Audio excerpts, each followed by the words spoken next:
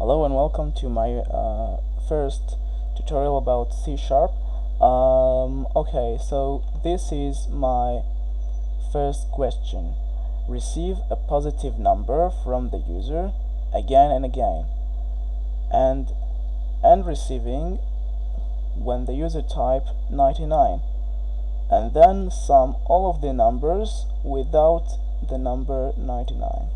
Okay, so we're gonna do that. First, we want to type a question, okay, a command for the user. So we're gonna do console write line, okay, and we're gonna do there enter any positive number, okay, and then we're gonna do int num, okay, we know it's an integer because it's a number, then equals int int parse console read line, okay, because we want to retrieve an integer and we have to parse it because it's an integer, and we're gonna read line it, okay, because if you read line it, it's gonna turn it into string, so we need to turn it into a string. Then we're gonna do while loop and say num not equal to 99, okay, it's because we don't want to get the number 99. And then we're gonna do another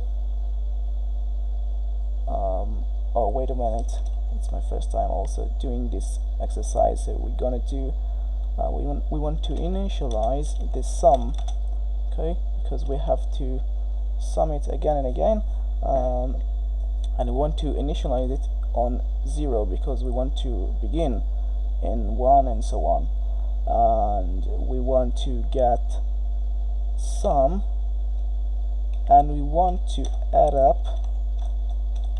num, okay, so we're gonna do I will explain it.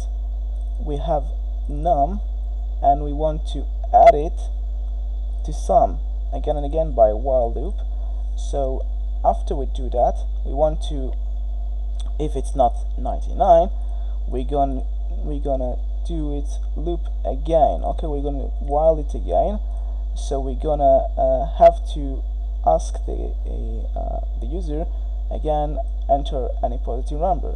So I'm gonna give you a tip here. If you do CW, okay, console write line, and we press twice tab 1 2, so it's gonna give you the command automatically, and we then enter another positive number,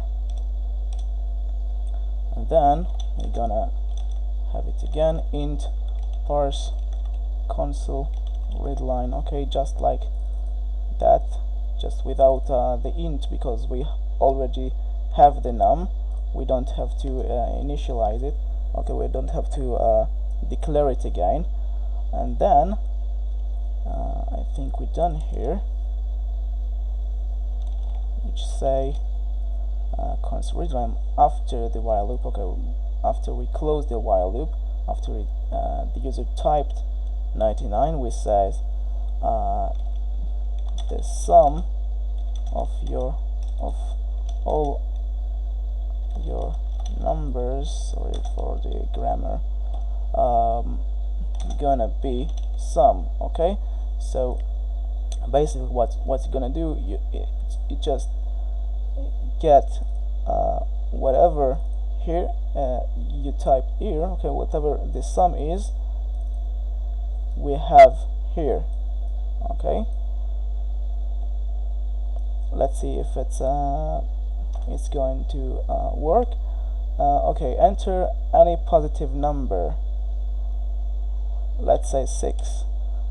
Enter another positive number, I'll press 11. Okay, enter another positive number, let's end it by 99. If it's worked, I have to get the sum. The sum is I don't know, 17. Let's see. The sum of all your numbers is 17, right? Okay, we tried it and it worked.